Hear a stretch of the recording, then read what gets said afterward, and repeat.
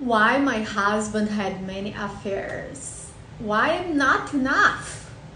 Hey, you choose it wrong about this man, but it's about also his confidence. Hello, he is immature and he is trying to prove himself.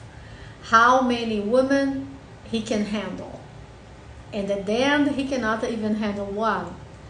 Emotional connection, zero, right? Nothing.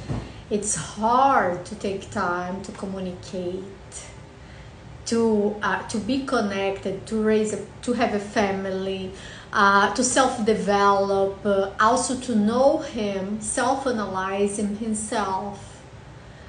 And so he's chasing like it's so primitive. So it's not about you, but